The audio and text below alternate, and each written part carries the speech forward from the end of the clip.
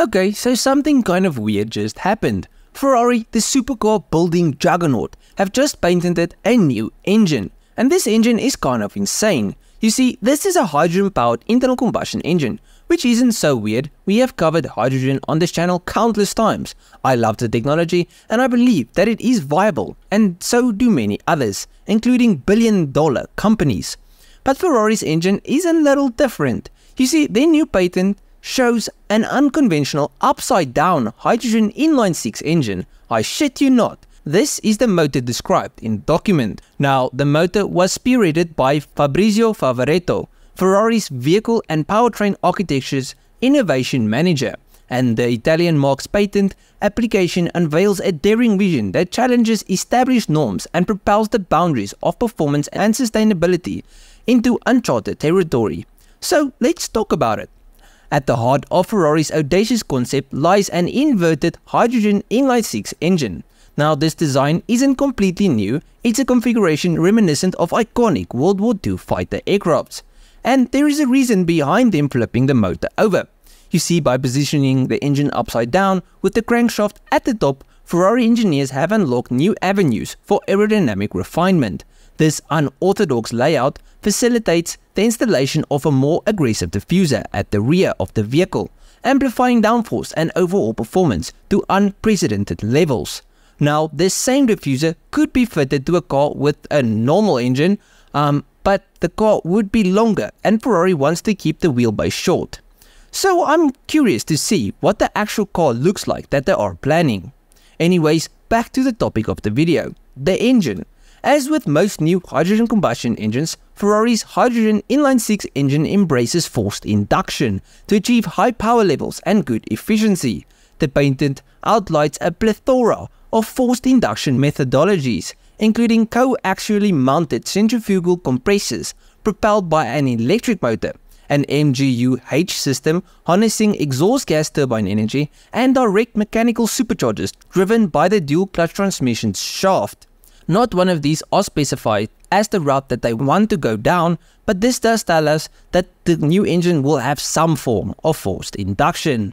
But I hear you guys, and trust me, I had the same thought. How the hell do you service an upside down engine? Won't gravity be a problem? Another thing, won't the oil seep past the pistons into the combustion chamber? I mean, that would kind of be bad. It can lead to hydrolocking at worst, and at best you'll still be burning oil, which kind of defeats the purpose of having a hydrogen-powered engine.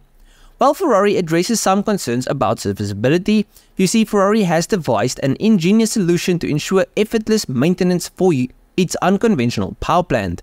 By integrating oil and coolant pumps driven by the camshafts, essential components remain readily accessible, streamlining maintenance procedures and minimizing downtime. Additionally, a segment of the diffuser doubles as an engine cover, affording convenient access to critical engine elements. So in theory, it shouldn't be difficult, but I have worked on new engines and they are already super complicated, and they aren't even fighting gravity. But let's continue with what we know. While Ferrari's upside-down hydrogen inline-six engine may appear radical, it serves a pragmatic purpose beyond mere performance enhancements. The unique fuel tank arrangement, comprising of 4 tanks capable of storing high-pressure hydrogen gas, optimizes weight distribution and enhances vehicle dynamics. Moreover, advanced pressurized dry sump oiling systems address concerns regarding oil and potential hydrolock issues associated with inverted engines, ensuring reliable operation under demanding conditions. I still wonder what happens when you switch the motor off. Where does the oil go that was at the rods? What stops the oil from going into the pistons? I feel like their design leaves me with more questions than answers. Anyways, let's end this video off on a good note. Ferrari's pursuit of hydrogen-powered innovation represents a paradigm shift in the preservation of the internal combustion engine's legacy.